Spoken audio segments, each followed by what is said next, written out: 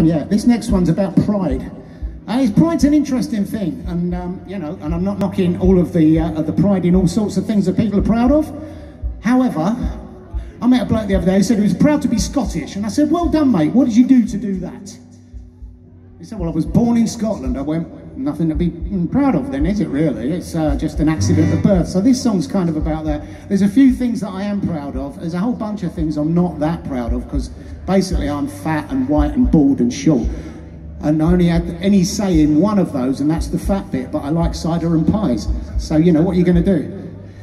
So this is, yeah, called Accidents of Birth.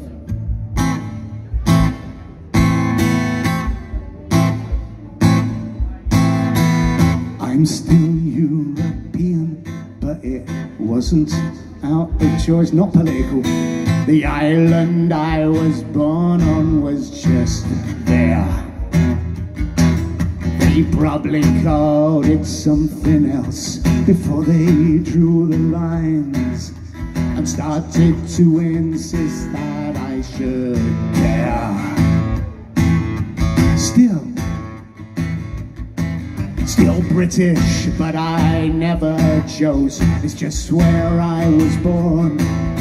So why is it that I should fly a flag?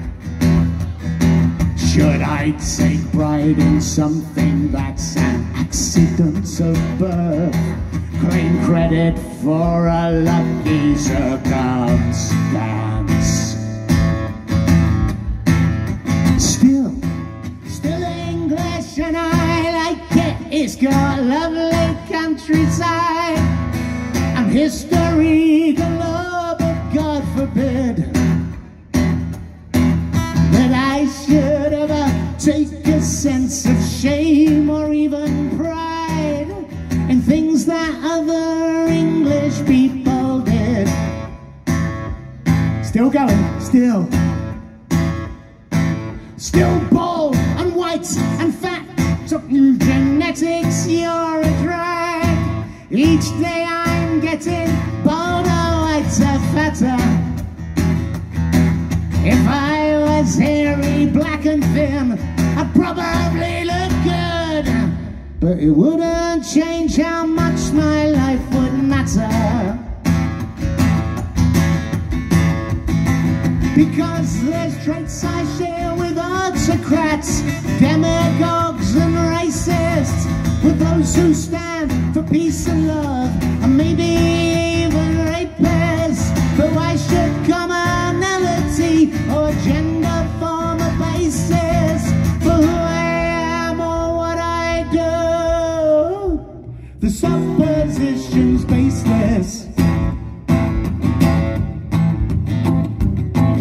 I used to follow football, but I couldn't stand the way I was expected to unite with someone's tribe. So now when someone asks of me, what club do you support? They don't get a name, they get a diatribe. And it goes like this. There's traits I share with prophets, martyrs, Muslims, Sikhs and racists, with hippies, thugs, evangelists and maybe even papists. But why should faith, geography or gender form a basis for who I am or what I do? The supposition's baseless. Alright, here's what I'm proud of. Sing if you can. Still positive, still tolerant, still mostly optimistic, still trying every day to be my best. Still grateful, happy, empathetic, generous and kind. I'll be proud of those and you can keep the rest. Still positive, still tolerant, still mostly optimistic, still trying every day to be my best. Still grateful, happy, empathetic, generous and kind. I'll be proud of those, and you can keep the rest. I'll be proud of those, and you can keep the rest.